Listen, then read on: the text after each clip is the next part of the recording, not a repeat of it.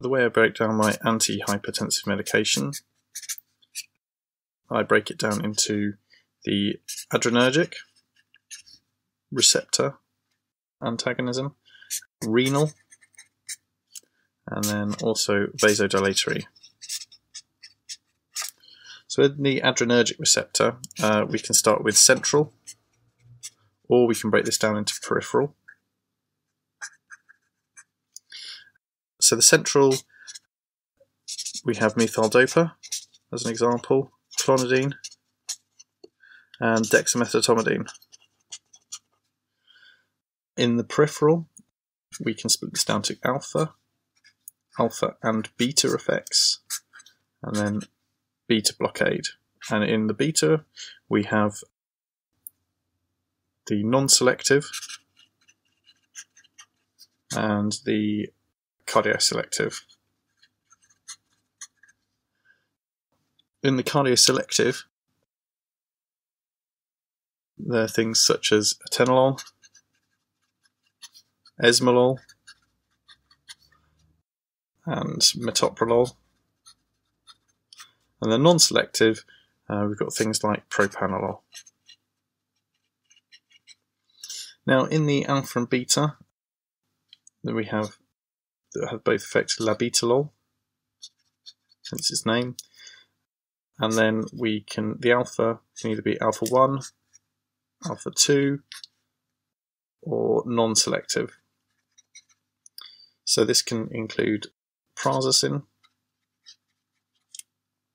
this is Yohimbe,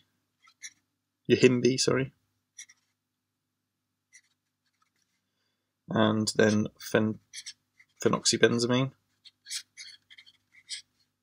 and phentolamine.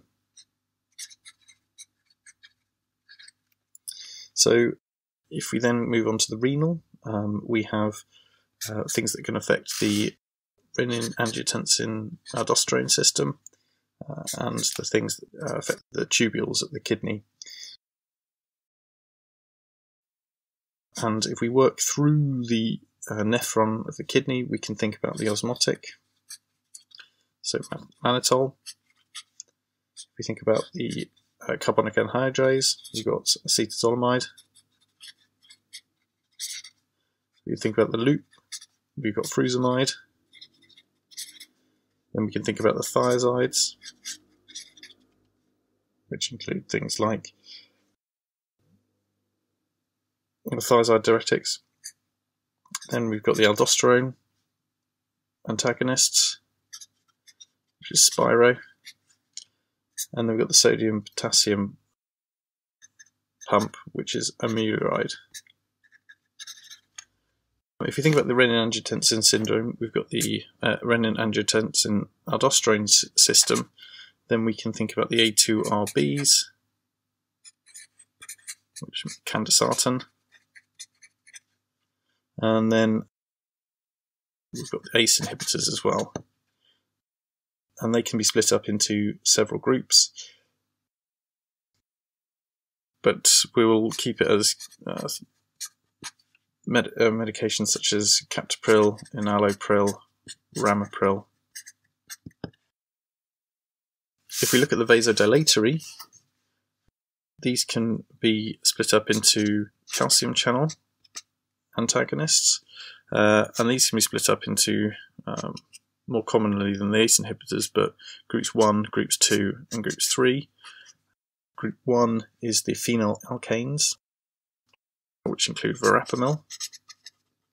So these are more cardiac selective. Group 2 is the more vascular, and these are the dihydropyridines. I think about 2 and di, and this is nimodipine